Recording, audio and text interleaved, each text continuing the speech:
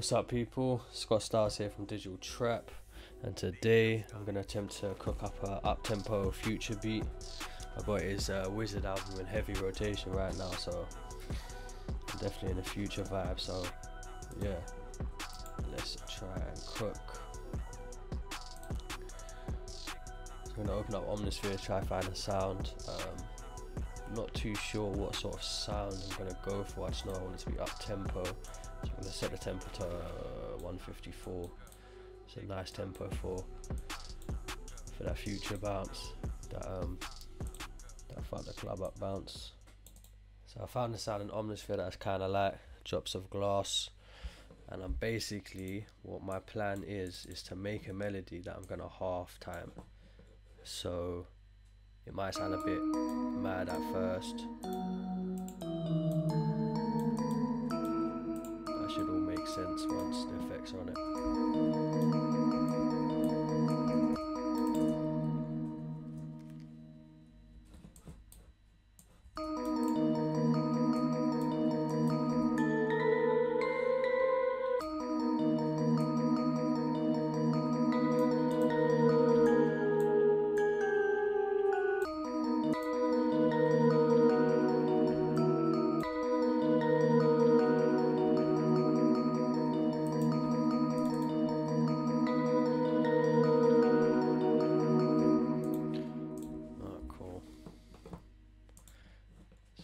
Time onto that.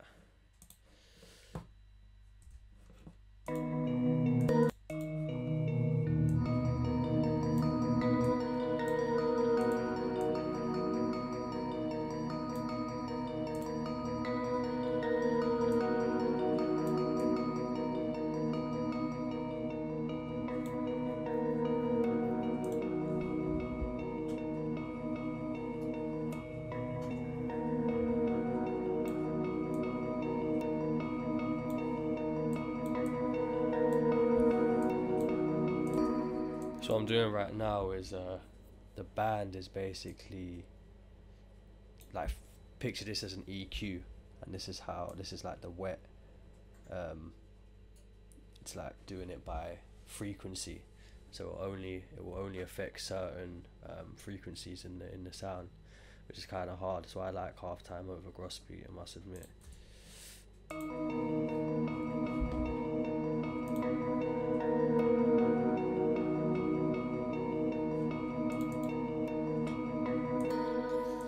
Sounds a bit reverby, turn it down.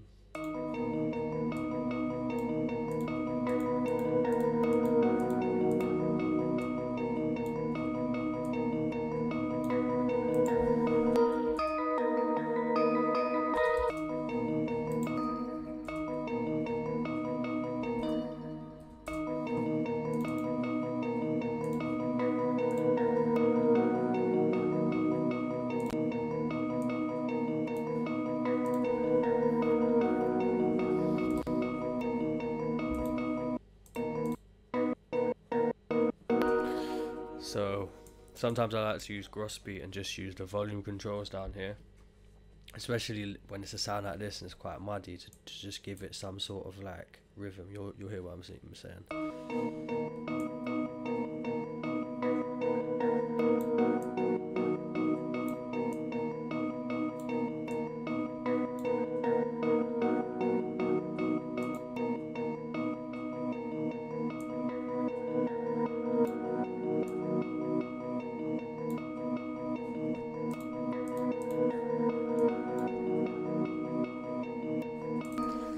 See how that gives it some swing there with the sidechain preset on gross beat. Gives it some real nice swing. So yeah, next sound. Let's see where we can take this.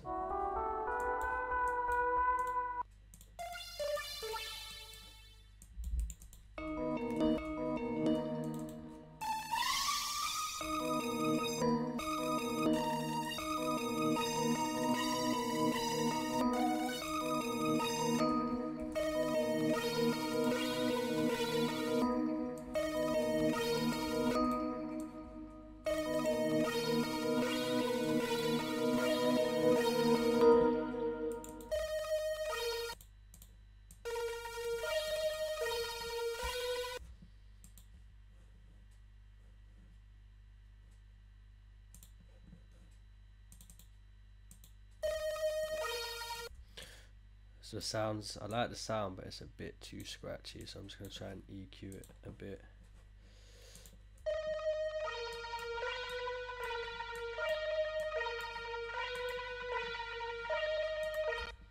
Put some reverb on there, put the decay up quite a bit. I might even put some tremolo on it. Tremolo from Sound Toys, hard little plugin.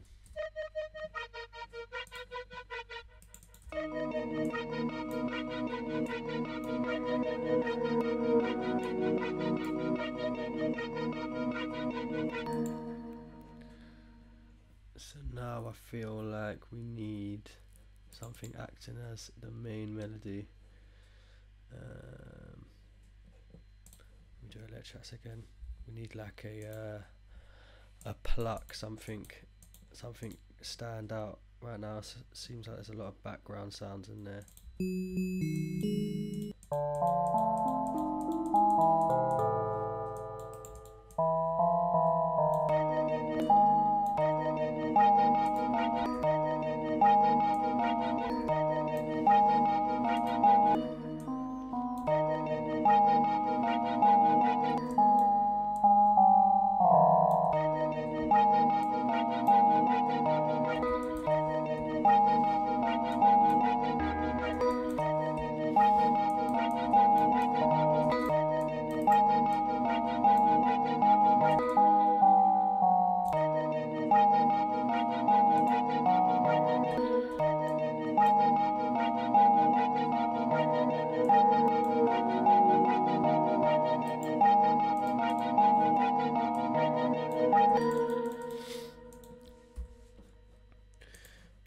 I'm going to put effectrix on this, probably put the background vocal preset on there, very common in future beats.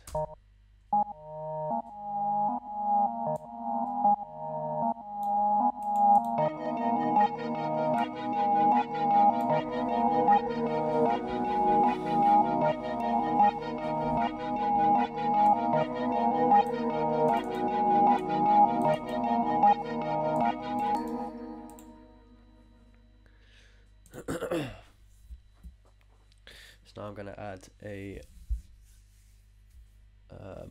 bass line. That's what I like to do, you know what I'm saying, for my, like, build it all up, add all my instruments, and then break it down for the verses, and then add my drums.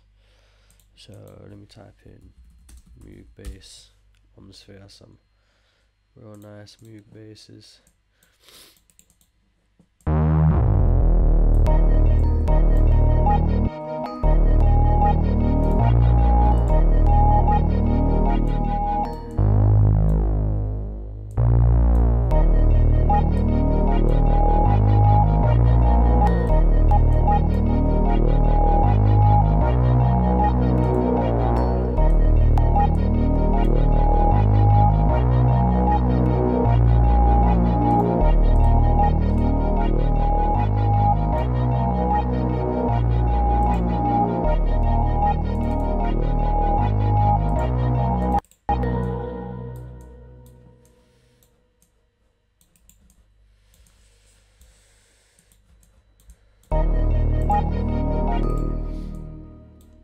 So I lay it out quickly, and then this is where I'd start my drums. Of that, all that.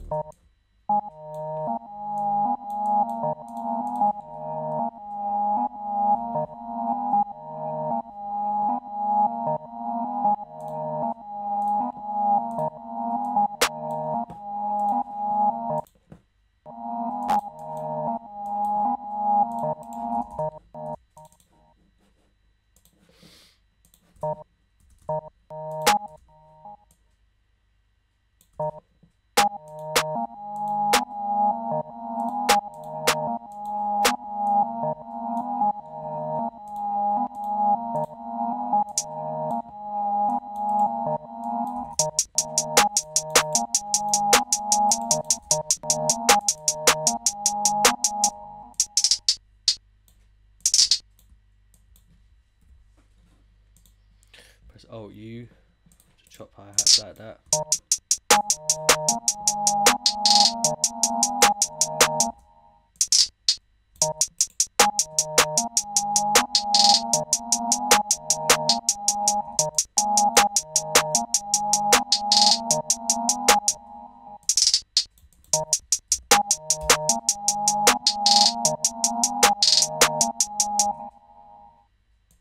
Maybe try these ones a bit lower.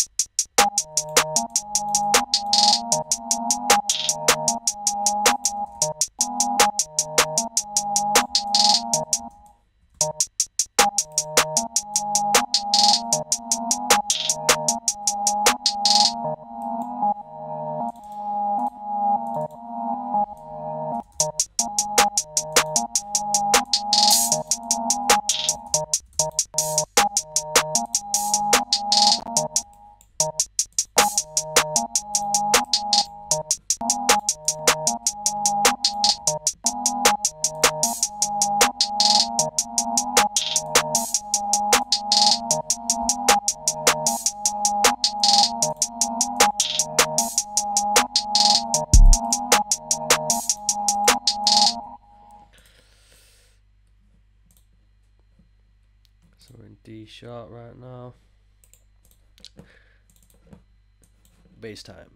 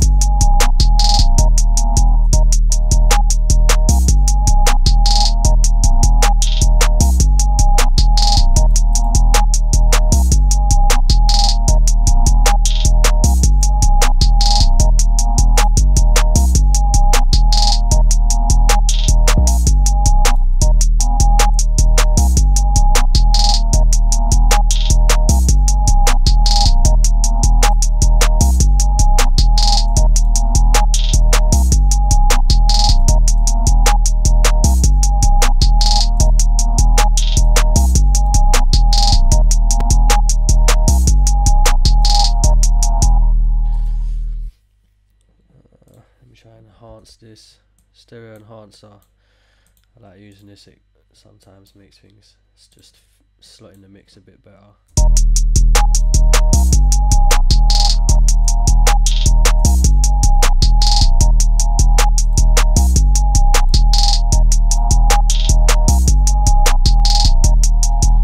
See how that stereo enhancer is just putting that melody to the side to let the 808 breathe a bit more.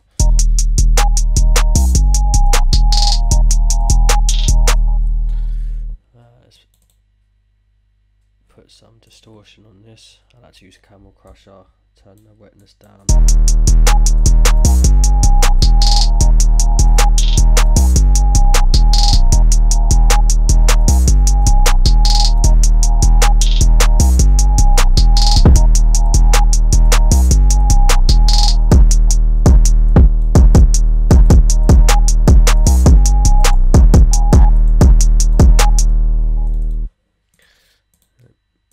Take some out of this kick, so it's not clashing as much.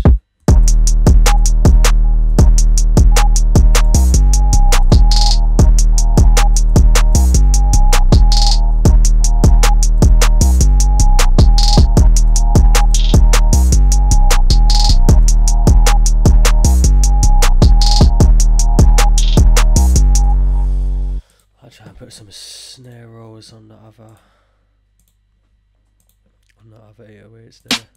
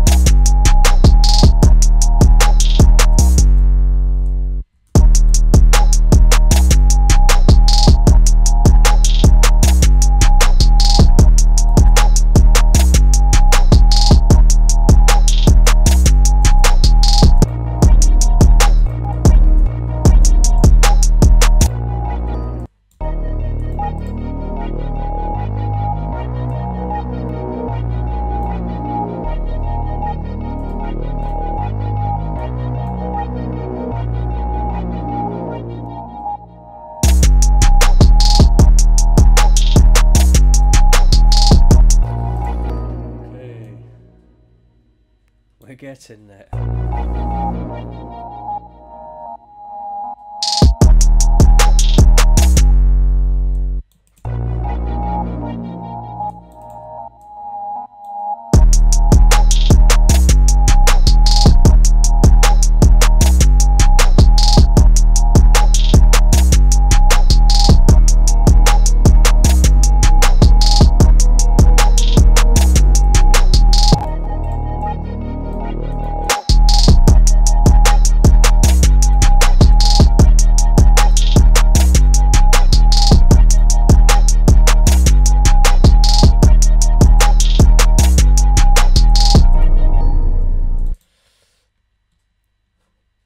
Just make sure the 808 is cutting. A good tip for if you want to cut your 808 off quickly is just make a pattern. Make sure it's on cut itself. Make a pattern, turn it all the way down, and just put that at the beginning of wherever you want the bass to cut off.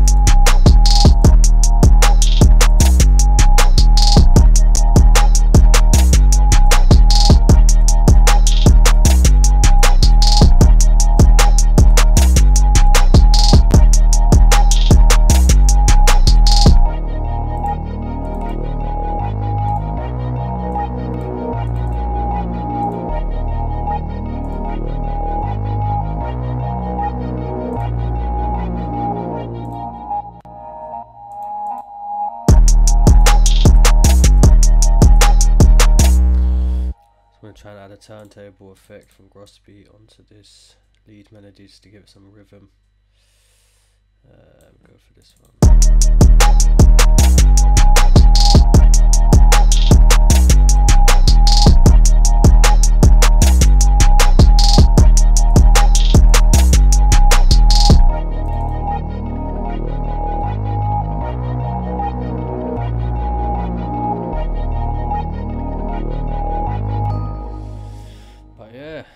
That's pretty much it. I mean, of course, I'd add a few little bits and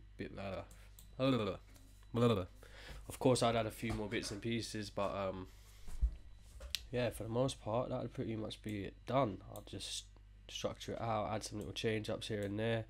I mean, future beats are quite simple anyway. It's just more so the drums and the bounce and getting that right, because his voice is so powerful, and you know, there doesn't really need to be a lot going on instrumentation wise. It just needs to have the right bounce, and yeah, I feel like we've achieved that here. So yeah, man, once again, Scott Styles from Digital Trap. Appreciate you tuning in. Rate, comment, subscribe, and let me know in the comments what tutorials, bits of content, anything you want next. Just let me know.